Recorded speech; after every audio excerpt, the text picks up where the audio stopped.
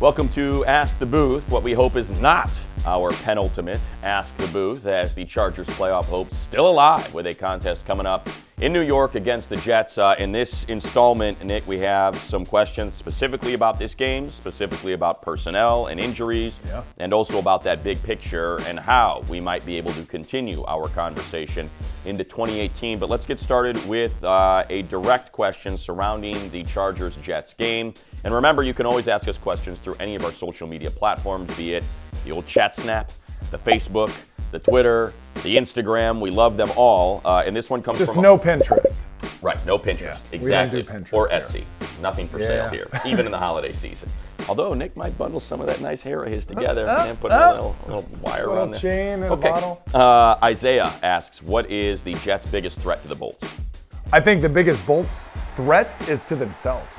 I think it's turning over the football, as we saw with the Kansas City Chiefs. If you turn over the ball, you allow teams to stay in games.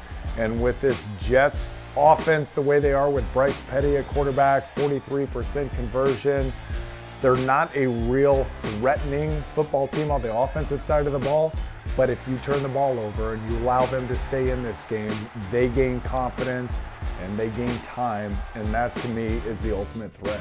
Yeah, I guess just from a fantasy perspective, having seen it last week against a pretty darn good Saints team, they run the ball pretty well. And it wasn't Matt Forte, but it was Bilal Powell. It was more the thumper between the tackles. And you think about an injury to Corey Liuget, Denzel Perriman is down. That's a big one. They're going to have to solidify the middle of that defense, because if Bilal gets running and he runs hard, now you bring play action into it. They have some good receivers, so that would be, I think, probably my big concern. They got Safarian Jenkins at tight end who can catch, and so, you get that going. I would expect to see more base defense from the Chargers than we've seen that dime with Adrian Phillips in, which the Chiefs attacked last week. So I would expect to see Powell and Forte for sure. NFL Army 84, there we go. Hunter Henry is now on IR. What happens to the offense?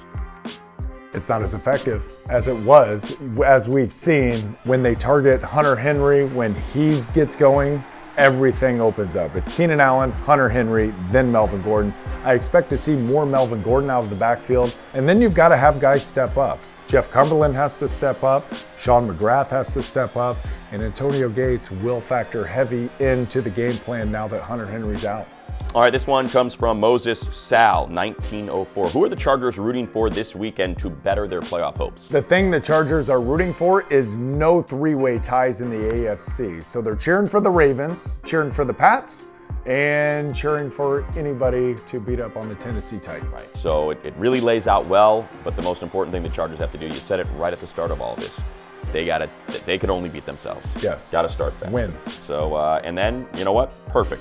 It ends with our final question. What's the most important thing the Chargers need to do in the first half to ensure a fast start? They need to get some points on the board. They need to play good with special teams, but I would love to see Keenan Allen get going on the offensive side of the ball. Get him involved early in the contest. Often it'll open up the run game, which allows them to shorten that contest down and eventually beat down the New York Jets. Yeah, no doubt. I mean, we've seen that. That was the recipe, from that 4-game win streak. It was a whole lot of Keenan Allen early, and that would open up the run game. All right, that's going to do it for this week's Ask the Booth. Remember, we'll be back again for Week 17 against the Raiders, so lob those questions out through all of our social media platforms.